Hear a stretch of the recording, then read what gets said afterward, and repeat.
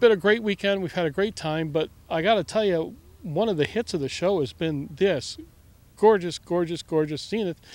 And of course, it's professionally built and professionally crafted. Why don't you tell us the story about all the professionals who built it? Yeah, thank you. So about 2 years ago, SnF21 2019, we got a phone call from the loading dock here Monday of the show. They said, hey, you got a big old box out here in the parking lot. So we went out there and it said Zenith Aircraft Fragile on the side of it. So we brought it into the museum and the high school kids opened it up. It was this Zenith 750 cruiser kit. You know, after the show, we got all the pieces and parts organized and inventoried. The students from the Central Florida Aerospace Academy and I have some older volunteers as well. We put it together in about 2 years. It was a lot of fun. You have a rough idea of how many man hours involved? We stopped counting at 2,000.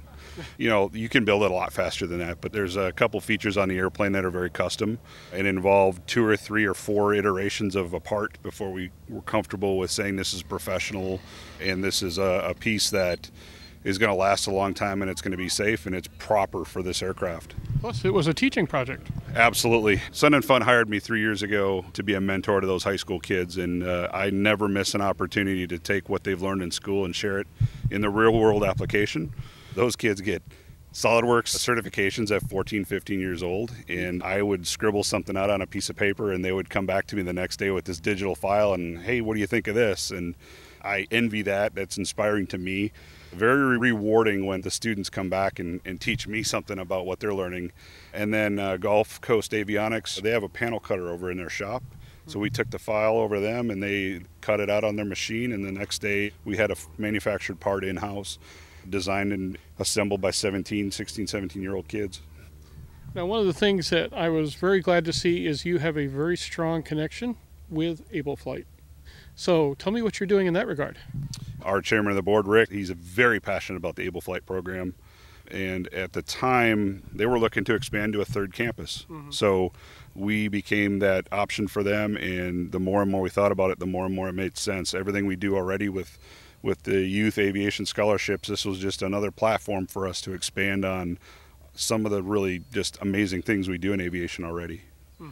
When this project came about, I had this thing drawn in my head as if I were to build it myself. The hand controls were just a bonus to add to what we had scribbled in our head, but I'm so amped up that this airplane is now going to be part of a program that helps people with physical disabilities how to fly.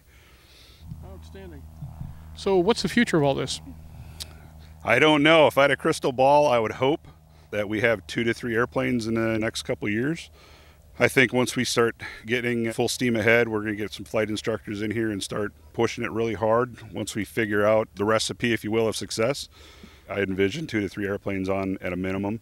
We've had another couple manufacturers have come out here, expressed interest. How can we help? How can we, be part of this? So I don't know where that'll take us in a couple of years, but I'm hoping that like I said, with all the success stories we have, 153 young adults are private pilots now. I'm hoping that Able Flight is just another. I'm hoping that number continues to grow over. I'm biased. I'd love to say we're going to beat that number, but as we say, the sky's the limit. But I think nothing but success is going to come out of this program, and it really is what motivates me to get out of bed. It's just a lot of fun to be part of it.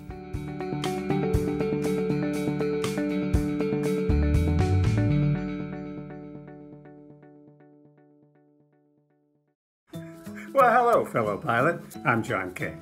And I'm Martha King. You know, we've all had our flying lives disrupted lately. Well, King Schools is here to help you stay up to date with courses that you can access on your desktop, iPad, or iPhone.